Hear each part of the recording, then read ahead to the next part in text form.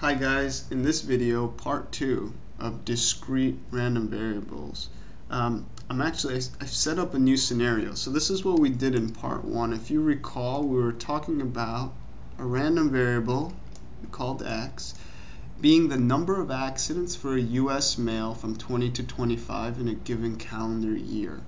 This was the probability distribution of x, and we answered a bunch of questions on it. 3 probability questions, basic ones, and then we also got the mean and the variance of x. Okay, that's a sigma here, by the way.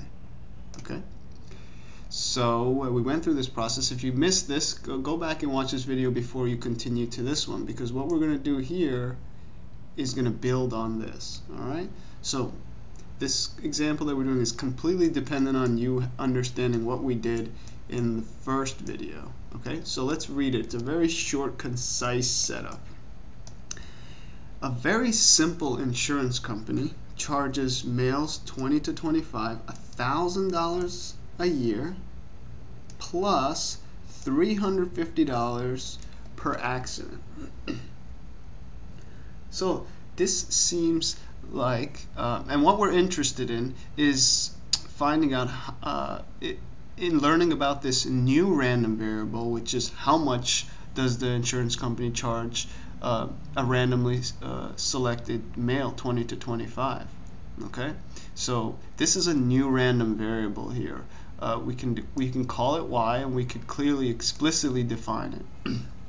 Y is the annual bill or the annual charge from this insurance company to this specific group of people that we were talking about originally.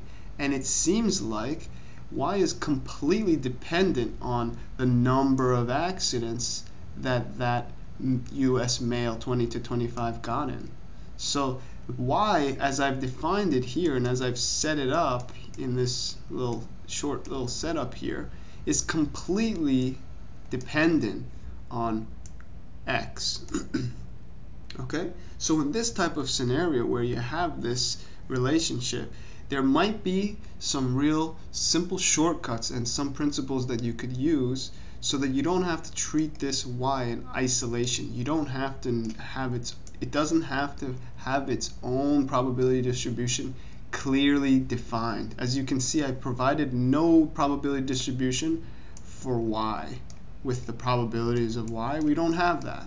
Okay, but because we know that y is completely dependent on this particular x, now we can exploit this knowledge and answer questions. Specifically, I want to find the mean of y and this variance of y. Okay, so let's see how we would do that. First of all, let's understand a little bit more about the nature of the relationship between y and x. It says here in the wording that the insurance company charges this particular group $1,000, right? No matter what happens to you, if you're one of these US males and you get to 0 accidents, you're going to get charged $1,000. If you get into 1 accident, you're going to get charged this $1,000. Even all the way up to if you get into 4 accidents, you're still going to get charged this fixed amount of $1,000. But then it goes on to say that plus it charges $1,000 a year plus $350 per accident. So plus $350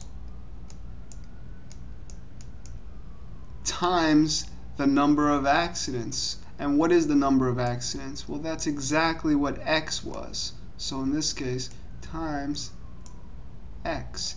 So we've made an equation which clearly defines the nature of the relationship between this new thing we're talking about here, which we're going to call y in a second, but I don't want to call it y just yet, and x. Okay, so this is how they're dependent. This is a mathematical definition of how this scenario here is dependent on the previous scenario here. So why don't we just call this y?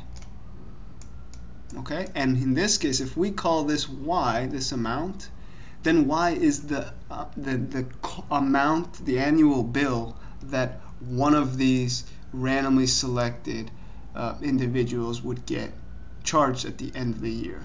So, for example, if I randomly select one U.S. male, 20 to 25, at the end of the year, he gets into, let's say he's one of the ones that got into 2 accidents.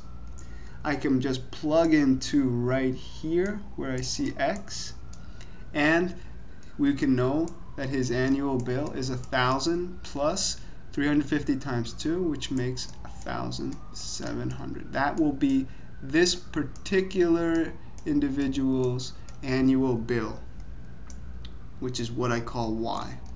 Okay, so Y is a random variable because its numerical outcome depends on a chance experiment, on a random phenomenon, and the random phenomena that it depends on is how many accidents he gets into. That's clearly something that's random. Okay, so now what can we answer about Y? So let's clearly write that relationship. Y equals 1,000, and let's put the dollar signs. Let's put context on these examples, not just mathematics. 350. Let me use just X. Okay, so times X. This is what Y, this is our clear definition of Y. Now, before we jump in, we have to notice that this, the way it's defined here, looks like something we've seen before. A plus bx, or if you've seen mx plus b, you'll recall that this is a linear function. Okay? It's a linear function. If you were to plug in a bunch of points for x and then plot it on a Cartesian plane, you'd end up with a straight line. Okay, this is a linear function. And if it is a linear function, so y is a linear function of x, then there's some interesting things that happen. So let's go to our question. Question A says, what's the mean or expected value of subscript y, of y? Well, remember how we got the mean of x? We needed the whole probability distribution. But here, since we've understood that y is completely dependent on x, and furthermore, that it's dependent through this function right here, which is a linear function, then we can exploit this particular shortcut, if you will. All right, the mean of y will be simply equal to a plus b times the mean of x. For us, a is a here is 1,000. That's the fixed part of this linear function, right? That's the y-intercept, if you will. You pay the 1,000 no matter what. That's the fixed part. And b, I'm using a and b from this equation here, is the variable part. Or if you're looking at it graphically, it's the slope is 350. And it's positive 350. It doesn't always have to be positive. In this example, the annual cost goes up as you get into more accidents, as x goes up.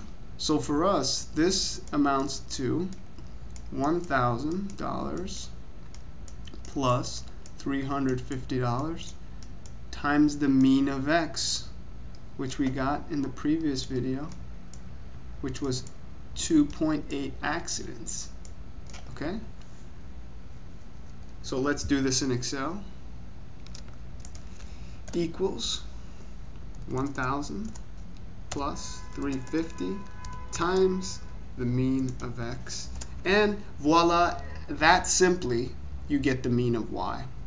You don't need the entire probability distribution like we had for x to answer this question. All right? Next, the variance of x. Well, this one, you'll remember we got the variance of y. It was quite a long process. If I click in there, you could see that we did quite a bit of work here. Even with this just 4 possible values, it got pretty long. The cool thing is, You don't have to go through that whole process. Here, if y is a linear function of x, then the variance of y is simply equal to the variable part of that linear function, the slope, b squared, times the variance of x. It's as simple as that. Recall, for us, b was the variable part. It was $350. So the variance does not incorporate the fixed part, the a, if you will. Okay? So we're going to be doing 350 squared times the variance of x, which we did over here. It was simply 1. Okay? So let's do that in Excel. Equals 350 squared times 1. Okay, and you can see that's a very large number, and these are both dollars. We should probably make them dollars, although variance is dollars squared, right? And so that's why people recommend to take the square root of variance, called the standard deviation, because it's more easy to interpret, because dollars squared doesn't really mean much to us. So let's get the standard deviation while we're here. It's simply going to be the square root of the variance. Voila, and this we can put a dollar sign on.